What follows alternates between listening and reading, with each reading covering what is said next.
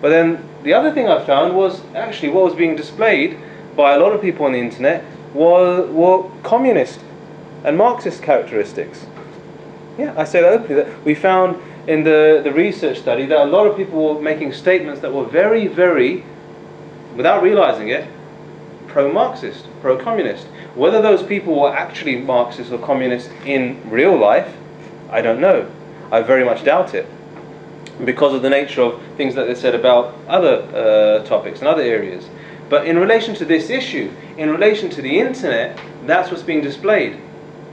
And as marketers, we fail to understand that. We're sort of lagging behind. The people who understand it are the actual cultural theorists. They'll tell you straight away, oh, these are the guys who download from the internet, this is why they download. So the questions that we're asking as marketers, or were asking previously as marketers, why are people doing these activities? What are they doing?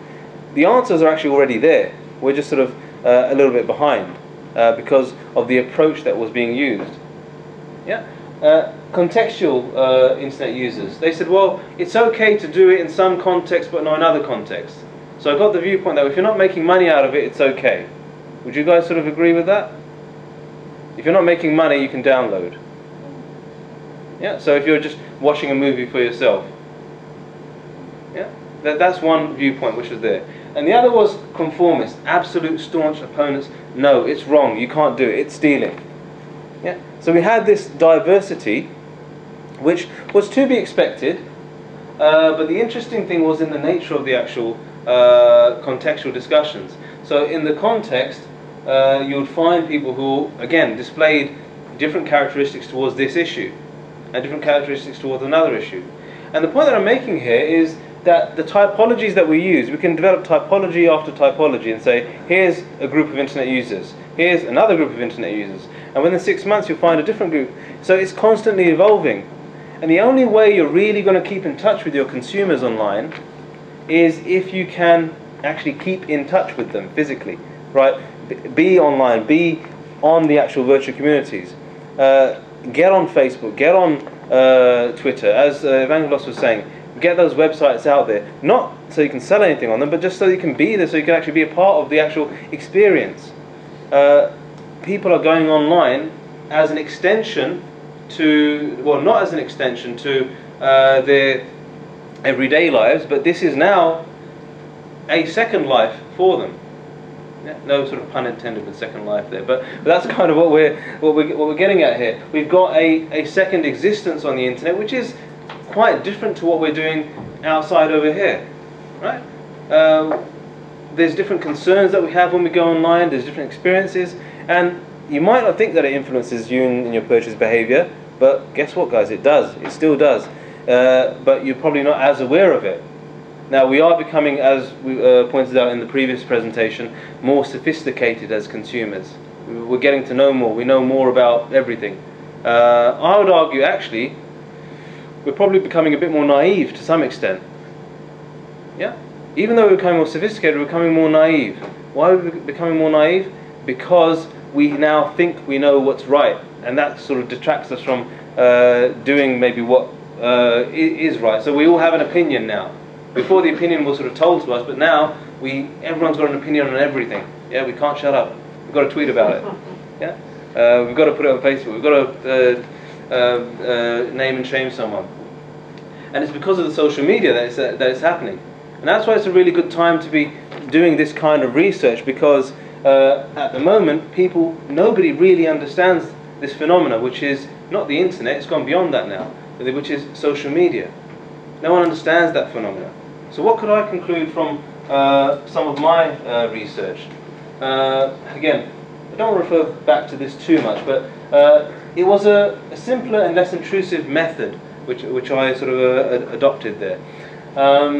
And it's limited, well, it was limited at the time to internet discussion forums, but I'm expanding it now to social networks and communities as well. And I'm working with a couple of sort of car fan sites and the like, who have built their own social communities there, so they're enthusiasts of, for example, the Type Accord group, which is a Honda Accord Owners Club website. I'm involved with that. and a few other websites like that, or well, they're not really websites, but as I said, they're communities, online communities. And it really does need to be tested. I don't claim that this model is the answer. What I'm saying is that we need to constantly develop different models, because we don't really, and we never will really understand how to understand or how to actually research consumers until we become one of them. And the more you use these social networks, the more you engage with them, the better your understanding of them will become, and the more sort of valuable you become. Yeah. Evangelos alluded to the fact that there's money to be made out there, and yes, there is. What you're learning here is a priceless commodity, because just yesterday I was reading an article by a social media consultancy who I've been liaising with over the last couple of years, and they were bragging about how they've now clocked it, how they've now worked out a way of measuring social media success. I read the article and I couldn't find a single thing which told me how to measure social media success, which made sense.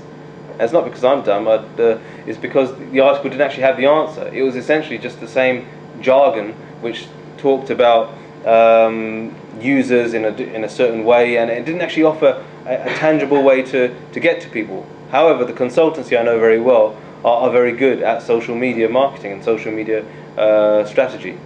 But putting it down on paper, that's the difficulty. Actually doing it on a regular basis, claiming to be an expert.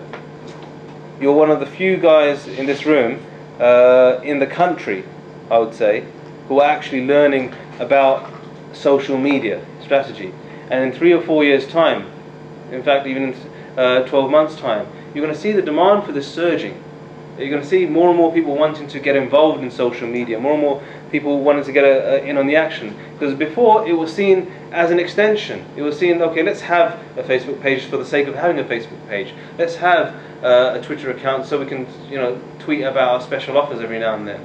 But now, all the major businesses who have got any sense are clocking onto the fact that actually we now need to not just get online and get on the social media, but we've got to get dedicated people who are going to do nothing but liaise with customers on those social media networks, and not talk about selling products at all, but talk about whatever it is that they want to talk about.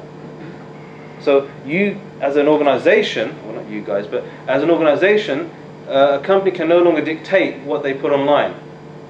They can't dictate to the consumer. The consumer is now dictating to them. The consumer is becoming more powerful, and in order to understand that consumer, we need to engage with them more. And here's, as I said, some selected references. If you want to, I'll leave them on there so you can take a few of them down if you like. I'm happy to sort of take any questions or any advice, but thank you for your time.